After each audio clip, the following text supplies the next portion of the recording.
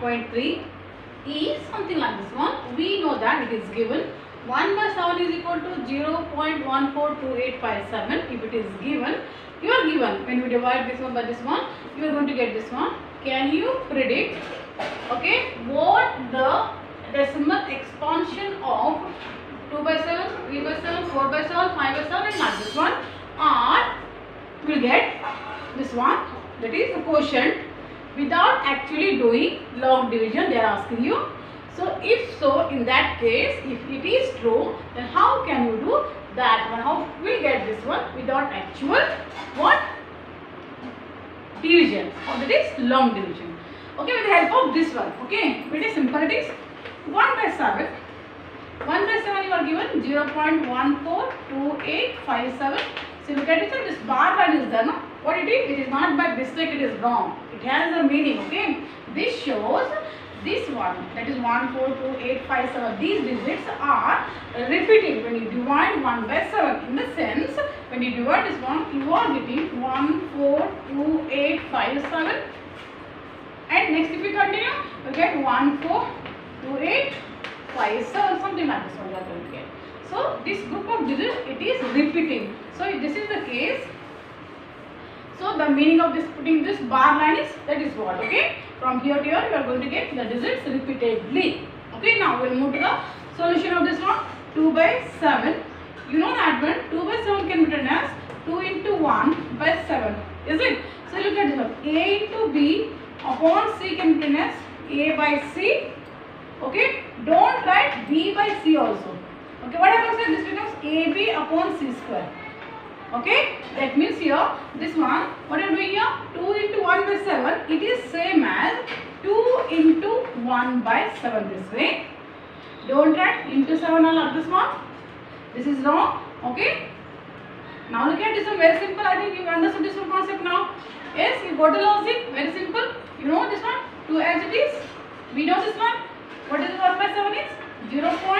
0.142857. Is it? This way, what are you doing here now? Very simple. Multiply this one with this. So what do you get here? 2 7s are 14. Carry 1. 2 5s are 10 plus 1 11. Carry 1.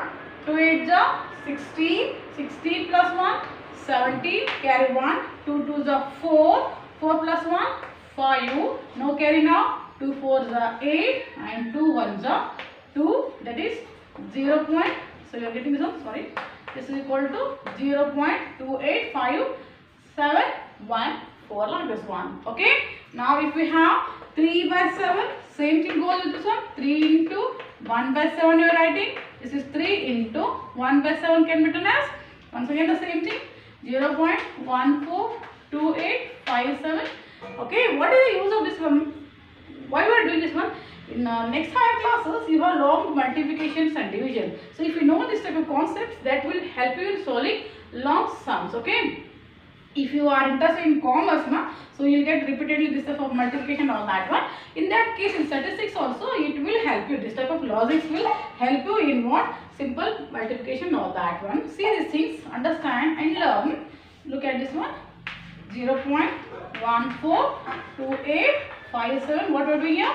We are multiplying now with 3. Okay, 3 7s are, look at this one, 3 7s are 21, carry 2, 3 5s are 15, 16, 17, carry 1, 3 8s are 24 plus 1, 25, carry 2, 3 2s are 6, 7, 8, 3 4s are 12, carry 1, 3 1s are 3 plus 1, 4, this is equal to 0.42. Okay, the same way I think you can understand and you can proceed. 4 into 7 means 4 into 1 by 7.